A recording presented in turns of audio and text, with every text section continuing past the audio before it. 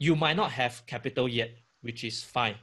The capital or the money will come into the picture when you start to go and work and you start to earn money. So I don't know about your financial background, but generally my advice to most young people like yourself, for example, who is starting to get interested in the financial market and in trading at your age, my suggestion usually is, yes, you can start learning now. You can start to get into the process of doing all the analysis, execution, and review from a paper trading perspective first, when you don't have the capital yet.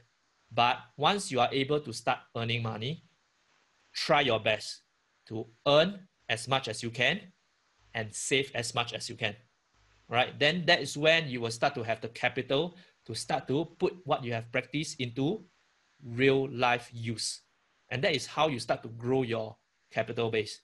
So, and I think one thing that I want to share with you is also that trading is not a game, is not a skill or profession for someone without money. Okay?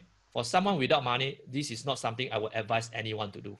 Trading is only for people who has a certain amount of savings set aside that they are willing to risk for higher returns. Only then trading is something that you should consider.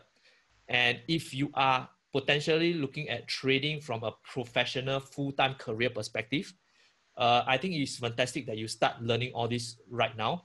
And ultimately, when you talk about trading as a profession or career, right, usually is you will require people to fund you, to seed you, to invest in you in order to manage money. But in order for people to be willing to put money with you, you have to be able to show some kind of work that you have already done before.